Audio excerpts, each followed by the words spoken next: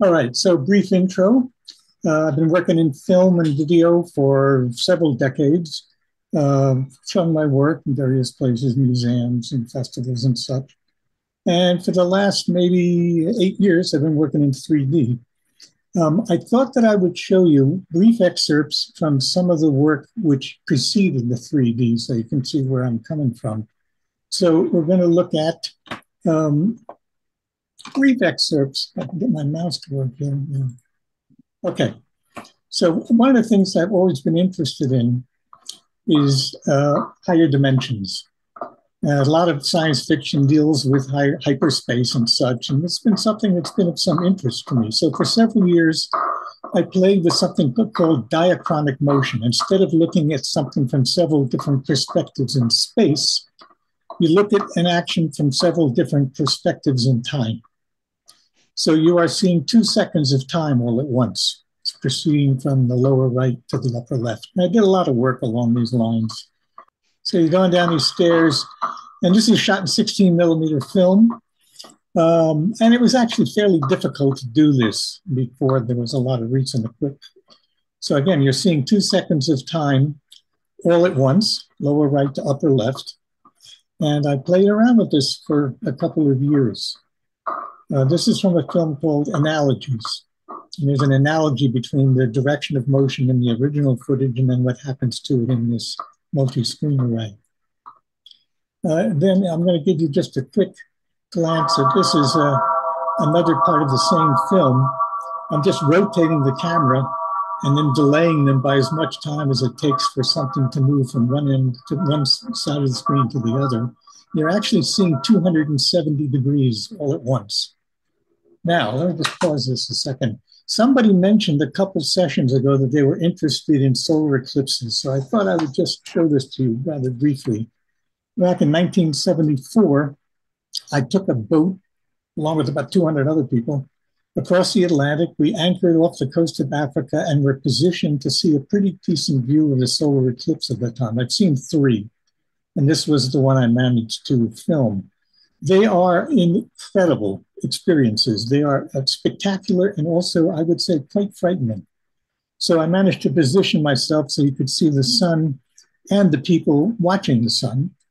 And the sound that you're going to hear is the sound that totally rational people make when they see an eclipse.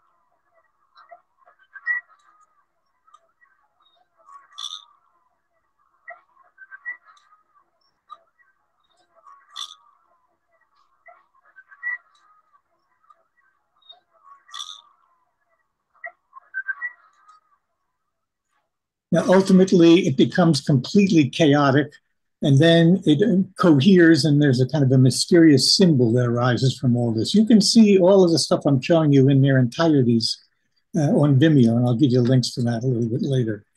So the film I just showed you was incredibly difficult to do. Many years afterwards, digital media came in, and you could do this kind of thing much more easily. So this was the first digital piece I did. I think of this as a speech from the fifth dimension.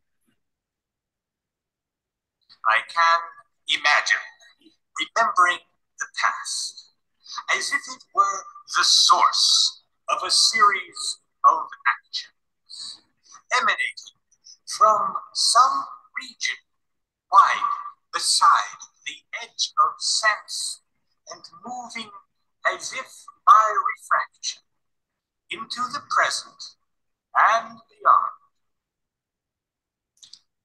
Now, there's a little bit of a story about this piece. I was driving across the country with my wife, and we were camping out. We were in the desert, and I had rigged a tarp to give us a little bit of shade. And there was a tree not that far away that had its shadows cast on this tarp.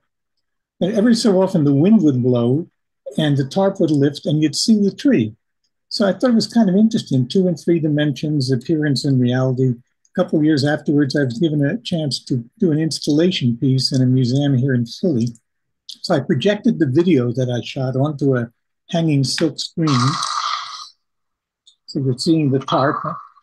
And then in the gallery, there was a small fan that was triggered to blow at certain moments so that the screen itself would lift in conjunction with the tarp.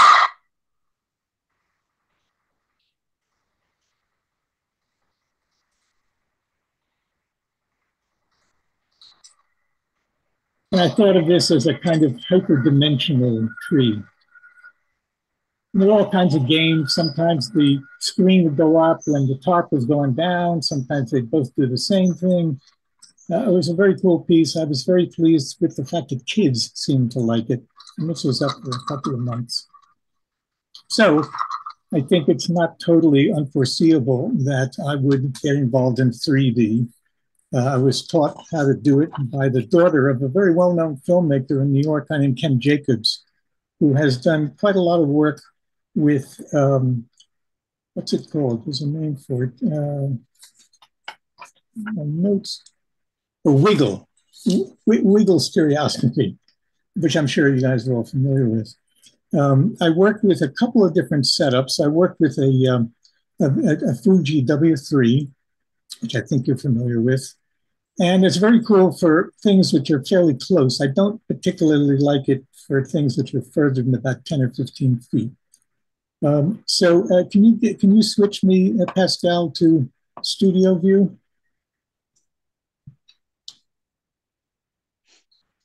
Yeah, so I use this rig. It's 2 HD cameras mounted about 7 inches apart. And getting them to synchronize is no problem. Getting them aligned is a little tricky, but I've carried this into all kinds of interesting locations, and I'm going to show you some of what I've done. Now, I can't see, I can't do free viewing. My eyes tend to cross. And I have a passive side-by-side monitor in my studio, which I like quite a lot. But I bit the bullet for this presentation, did it in anaglyphic, which I've never really done much before, and it's not that bad. So you want to put on your anaglyphic glasses here. And we'll switch back to, so you put on your glasses, and I'll show you excerpts from a piece called Dimensional Excursions. This was an hour-long suite of little experiments with 3D. And this was shot with my 2-camera rig, very tentatively balanced on the handlebars of a bike going down a hill. Peter? Yeah. I will stop your screen sharing for a moment, and if you share it again, make sure to tick the box with the share sound, because it sounded like it was through your microphone. Okay, got it. Now, got it? Yes, but this time it's your full screen shared. So once again, don't worry, we will crop that off from the video.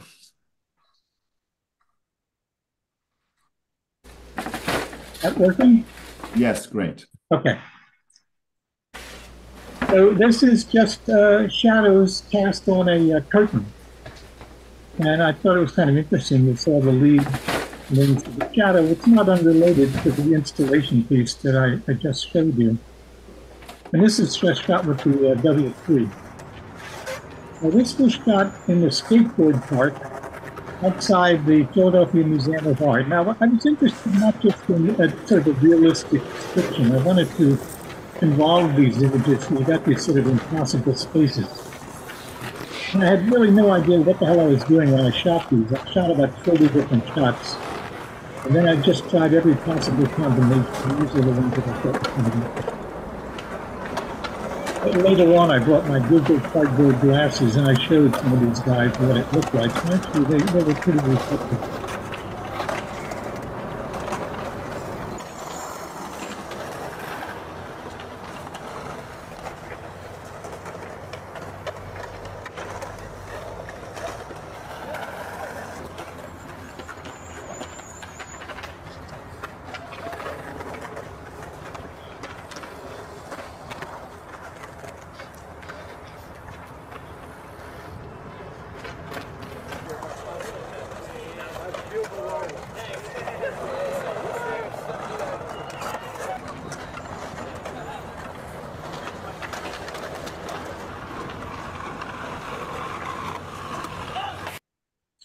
And this is a document of this incredible installation piece that was housed in a large industrial space in Philly a couple of years ago.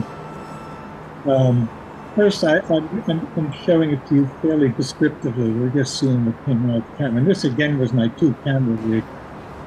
It was done by a woman named Ann Hamilton. There's huge swaths of cloth that were rotated and that you could stand inside of. It was a very cool installation.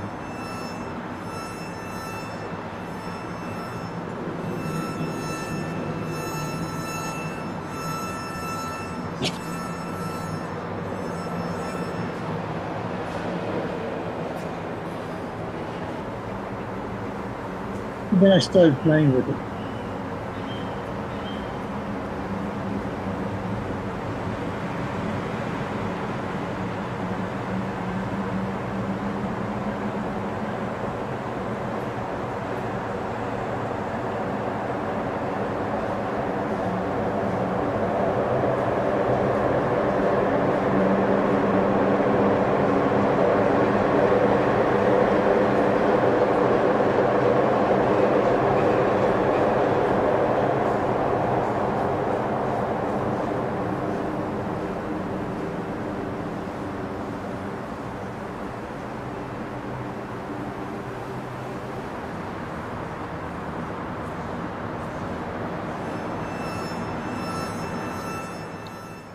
All right, this next one was shot with the Fuji on a bicycle. And it's 2 images. And what I found interesting was the kind of contradiction between the 2 planes of movement here.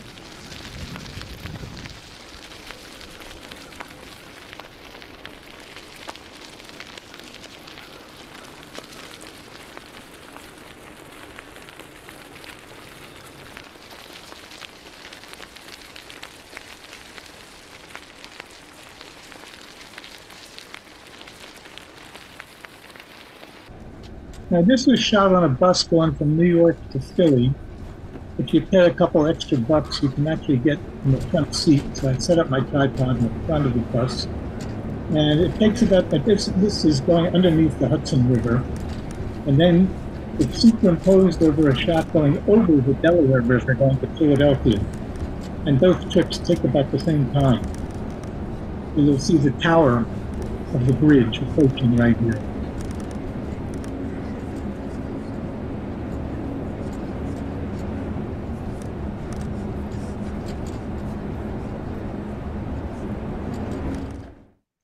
And this is also shot from a bus at night. A little bit more processing involved.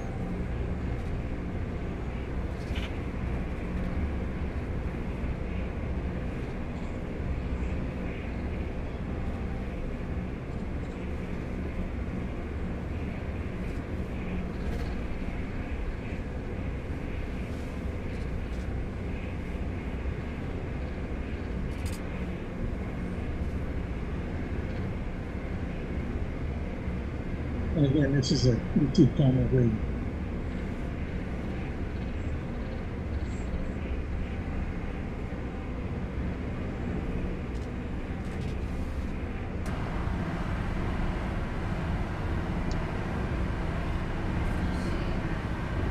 And then you end up going through the Holland Tunnel again, and there's a double image, and it starts to resemble the climax of 2001, I've always thought.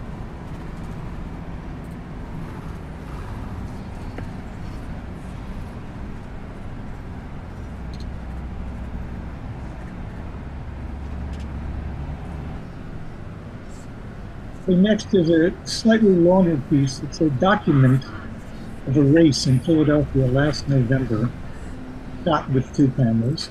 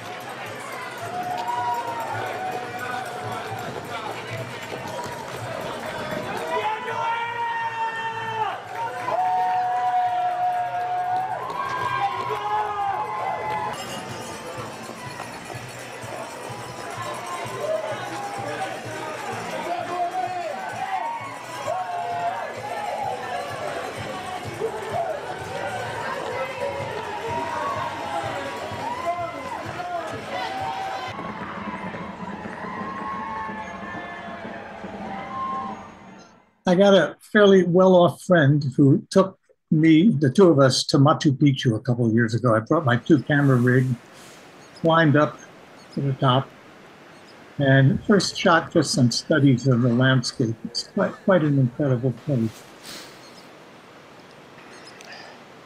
But what you're not prepared for is the spectacle of the tourists in this place. It's completely packed, as you'll see in a minute.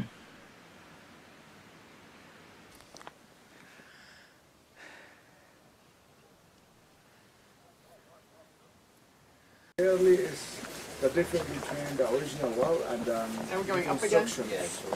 Okay, so actually here we can see in the below part, okay, very perfectly fitted, which is like original wall, and then on the top we have, okay,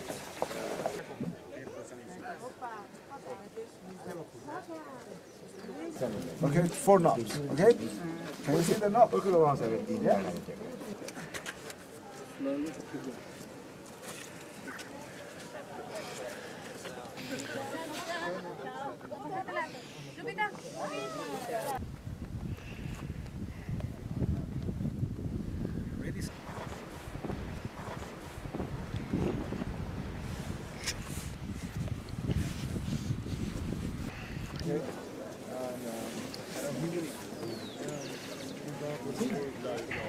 Yes, exactly. Under his administration, under his administration. Good. Okay. My train is 25 minutes before you.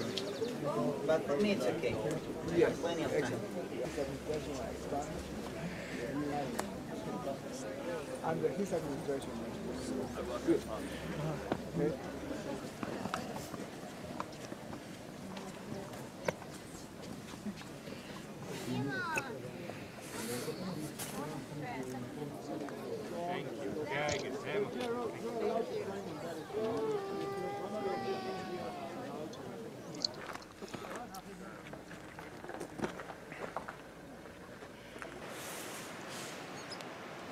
And finally, I'm going to show you some work in progress. It's called a piece called Transcontinental. And the strategies, this is all shot with an iPhone. strategy is very simple. If you're moving at 30 miles an hour, that's 44 feet a second. You got 30 frames per second. So every frame is separated by 1.5 feet from the frame before or after it. So if you just send frame one to your left eye and frame two to your right eye, you've got a pretty interesting optical perspective. This was shot from a subway in New York.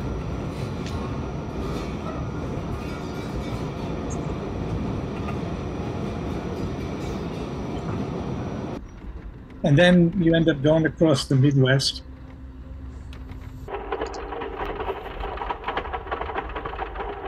This is shot from a train.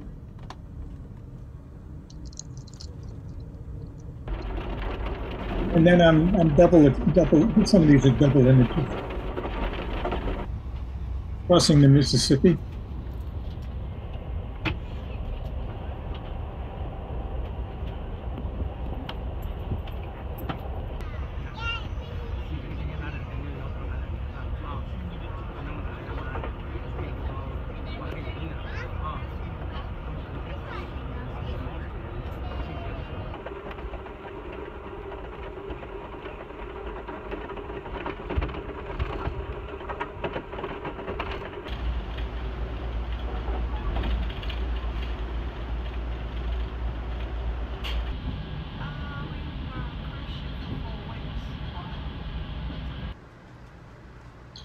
And then I started playing some more complicated games.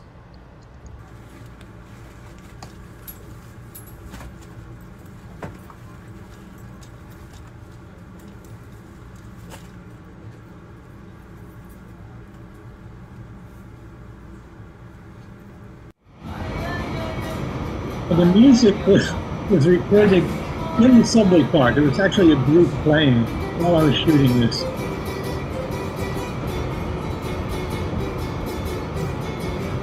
You can see New York in the distance. You can see the subway reflected in the windows.